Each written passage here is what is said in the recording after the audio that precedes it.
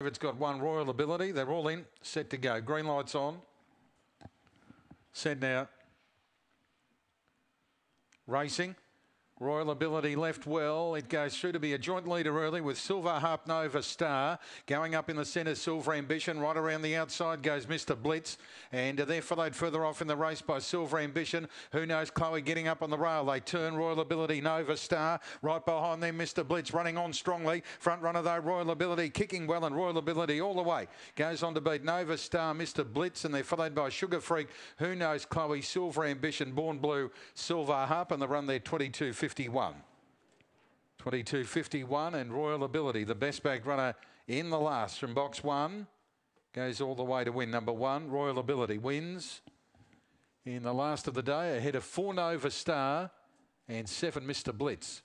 147, 866, 1386, 22, 521 and 5 runs fourth.